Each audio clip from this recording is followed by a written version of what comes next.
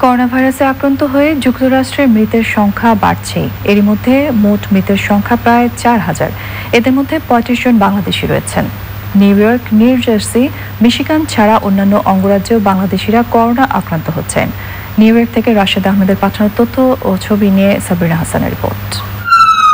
প্রায় বন্ধ হওয়া নিউ ইয়র্ক শহরে প্রতিক্ষণেই নতুন আক্রান্ত আর মৃত্যু খবরে উদ্বিগ্ন নগরবাসী। প্রবাসী বাংলাদেশি পুলিশ কর্মকর্তা সহ নিউ ইয়র্কে আক্রান্তের সংখ্যা প্রায় ৭৬,০০০। বেশিরভাগ করোনা আক্রান্তই বাড়িতে আলাদা ঘরে চিকিৎসা নিচ্ছেন। হাসপাতালে গিয়ে অপেক্ষার মধ্যেও অনেক রোগীর মৃত্যু হচ্ছে। গুরুতর না হলে হাসপাতালে আসতে নিরুৎসাহিত করছে কর্তৃপক্ষ।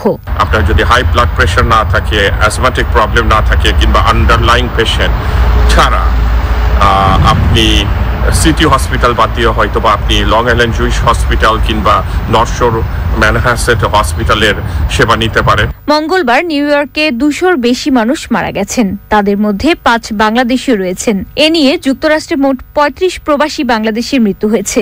তাদের মধ্যে ফটো সাংবাদিক স্বপন হাই সহ বিভিন্ন পেশাজীবীর মানুষ রয়েছেন। ভয়ঙ্কর অবস্থা করোনায় মৃত্যুর পরিপ্রেক্ষিতে তৈরি হয়েছে।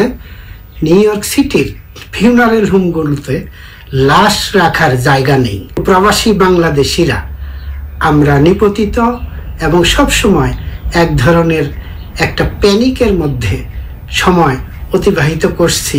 করোনায় যুক্তরাষ্ট্রে যে কজন প্রবাসী বাংলাদেশের মৃত্যু হয়েছে তাদের 99% নিউ ইয়র্কে বাস করতেন।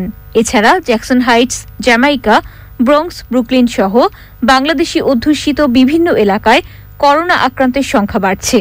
এপ্রিলের মাঝামাঝিতে যুক্তরাষ্ট্রে মৃত্যুর হার আরও বাড়তে পারে বলে আশঙ্কা করছেন চিকিৎসকরা। Sabrina Hasan, channel I.